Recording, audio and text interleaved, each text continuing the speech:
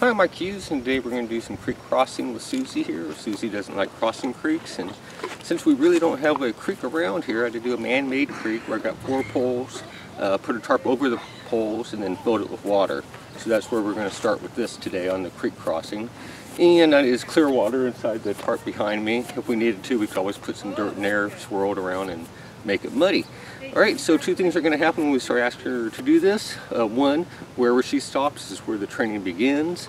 And 2, I have to have, if I ask her to go forward, she has to be calm and relaxed, and I have to have a 99% chance that she's going to move something somewhere.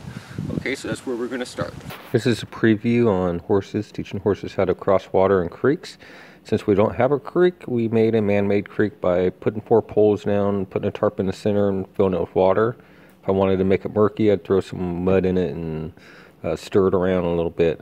So when you walk your horses up to an object or a creek or whatever it may be out on a trail or in an arena, if they put their heads down, at least they're thinking about crossing it. So when they put their heads down, I'll leave them alone, let them look at it. And then the second thing is I've got to be able to keep her nose on the center of what she's crossing.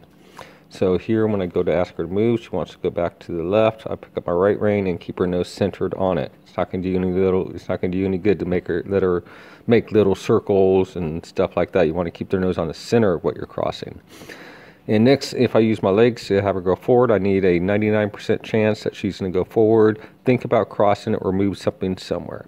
So those are the basics on crossing obstacles, is what you want your horse to know. Again, you want them to be nice and flex, and being able to flex on the bit really nicely, both to the left and to the right, before starting these exercises.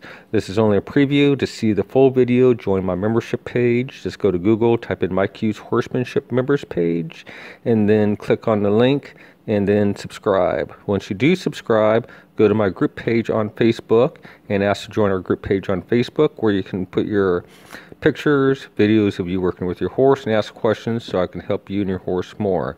Thank you, and have a great day.